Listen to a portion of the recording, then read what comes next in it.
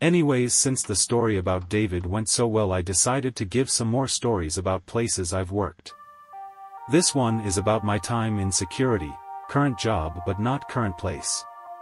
Be me 22. Working security for the local Walmart. Since I was the new guy, they gave me the graveyard shift.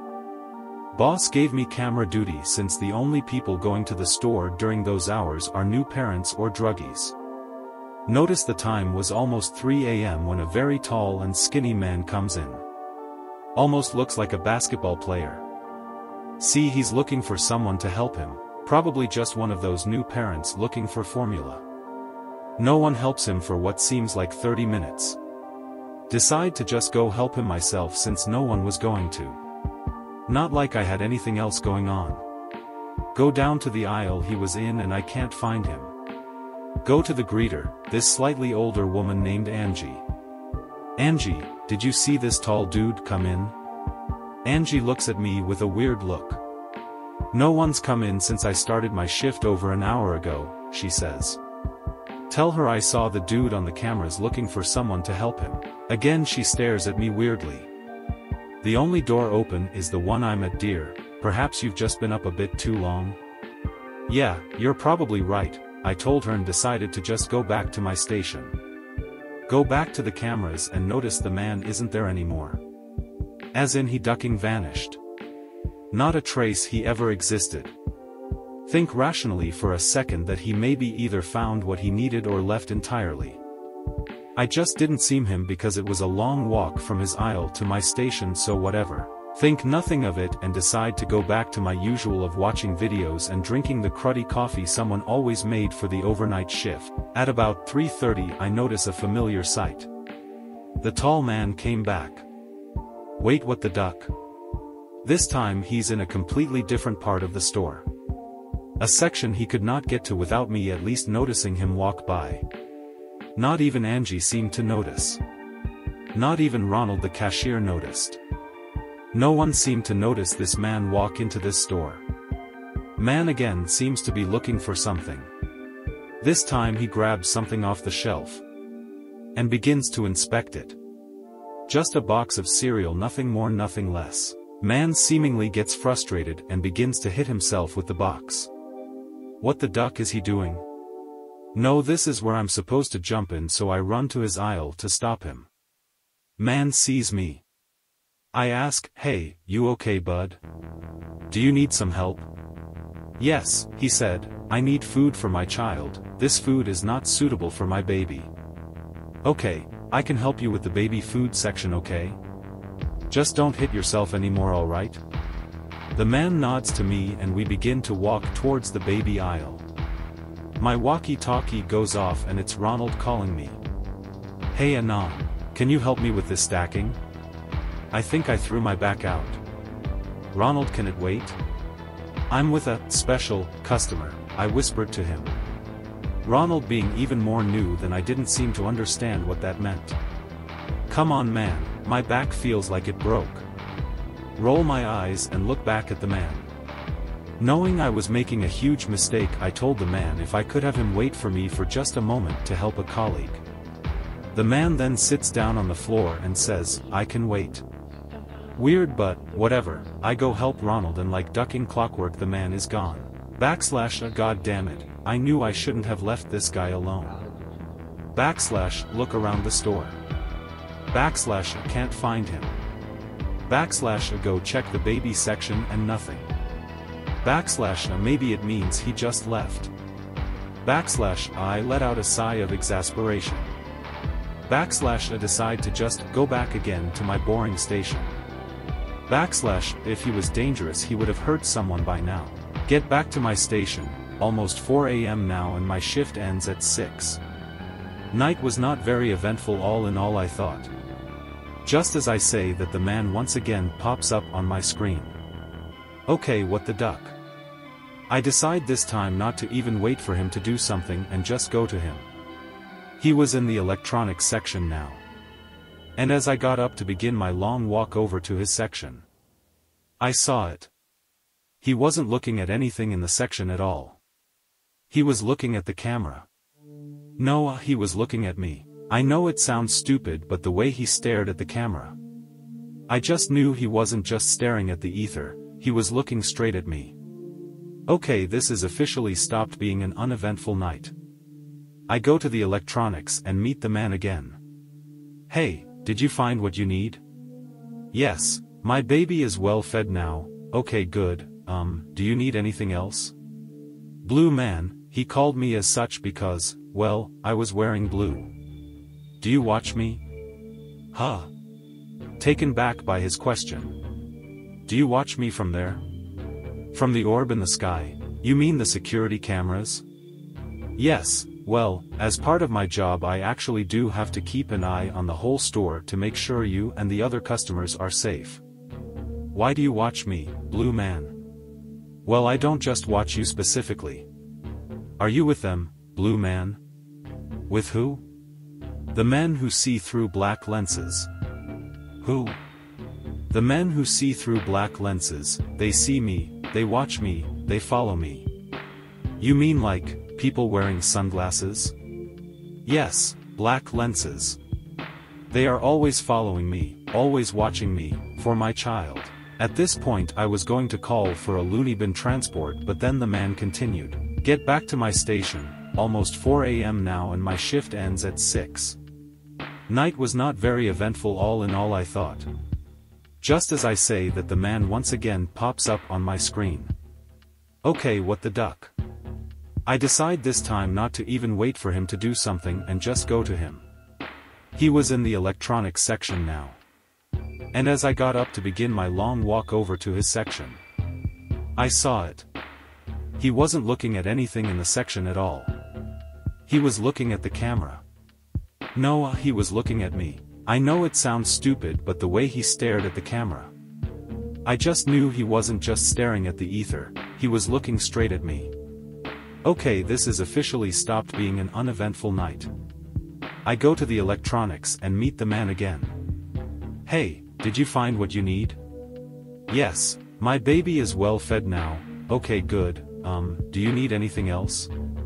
Blue man, he called me as such because, well, I was wearing blue. Do you watch me? Huh? Taken back by his question. Do you watch me from there? From the orb in the sky? You mean the security cameras? Yes, well, as part of my job I actually do have to keep an eye on the whole store to make sure you and the other customers are safe. Why do you watch me, blue man? Well, I don't just watch you specifically. Are you with them, blue man? With who? The men who see through black lenses. Who? The men who see through black lenses, they see me, they watch me, they follow me. You mean like, people wearing sunglasses? Yes, black lenses. They are always following me, always watching me, for my child. At this point I was going to call for a loony bin transport, but then the man continued. At this point I just decide to lead him towards the door and hopefully he lets me and the store be. The man begins to tell me one last secret. Blue man, remember the men who wear black lenses will one day come for you. You already know too much, too far into the depths. He says he needs to give me something but can't seem to find it. I tell him that it's okay and to just go before he attracts the men who wear black lenses. He says he will be back once he finds the item he needs to give me. He says the item will protect me from them and will show them I'm not a part of his race but a hopeless bystander. I nod politely and let him be on his way. I tell him if I see any black lenses I'll be sure to tell him. The man doesn't come back that night and I don't see him for what seems like an eternity. After that, even though I myself did not believe his story, can't lie when I said I did notice a lot of black sunglasses around during the time. Feel all around uneasy, but I just chalk it all up to that weird sensation your mind has when you slightly consider something to be true even though you know that there is no possible way it is. Fast forward about a month later. I'm no longer the new guy, but I request to be put on the night shift since it's not only easier on my already messed up sleep schedule but it also is just way easier to deal with than having crazy rednecks or Mexican moms to deal with in the daytime. Just sitting around until about 3 a.m. rolls by. A familiar sight I haven't seen in a long time decided to stroll in. The tall skinny man comes back. Oh duck, here we go again. Decide to go greet him since I think he would remember me and be able to talk him down again. I got to his aisle where I notice he seems even more frantic. Blue man. I have the item for your safety. I tell to keep it and make sure to give it to me some other time. He looks visibly distraught. Blue man, please, you must let me give you this.